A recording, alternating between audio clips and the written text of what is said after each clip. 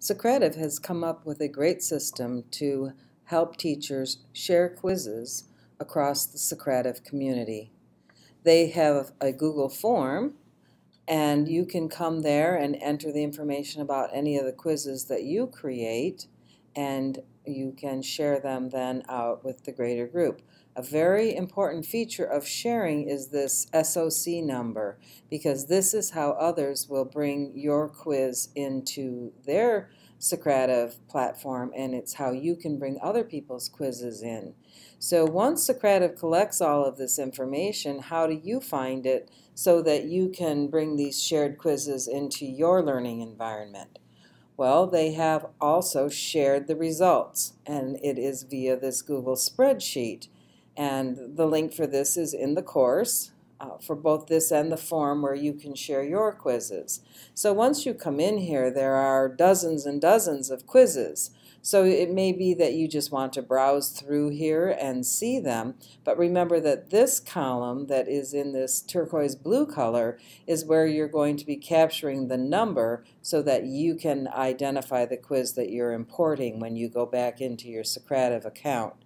So I want to find something on a particular topic, and I don't want to spend a lot of time scrolling, so I can do Control F on a PC or Command F on a Mac, and I can bring up this find field. So let's see what I can find.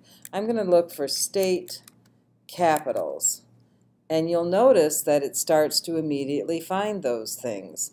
So there's actually 3 of them. So I'm going to go ahead and see that this one is for grade levels 3 to 5. That could be perfect for me. I can browse down to United States state capitals, good for all grade levels. And then I can look that here it's just more information about this second find. So maybe I want to look at both of these, but let's look at just how I can import one of them. There's 7 questions in this one. There's 50 questions in the second one. So I'm guessing that it probably has every single state and capital in this quiz. So I'm going to go ahead and I'm going to copy this SOC number so I can import it. And I can do, Control C on a PC, Command C on a Mac. I can right click and choose copy. There's a variety of ways to copy that number. So I have it copied now, and I'm going to go into my Socrative account. I'm here in my Socrative account on the launch page, but I actually need to go to the quizzes page to do my import. So I'm going to use this tab and click into quizzes, and then I want to add a new one. And if I click the add button, my choice is just to go ahead and create one on my own or to import, which is what I'm doing right now.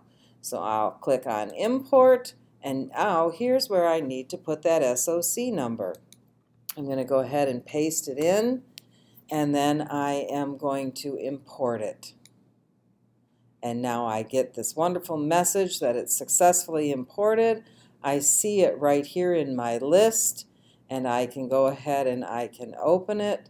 I am now in edit mode, so I can get rid of the fact that it says copy, and I can start to go through and see my quiz. And that fast, I have a 50-question state capital quiz. The import feature from this shared quiz list is a great way to save time and get some great questions into your account.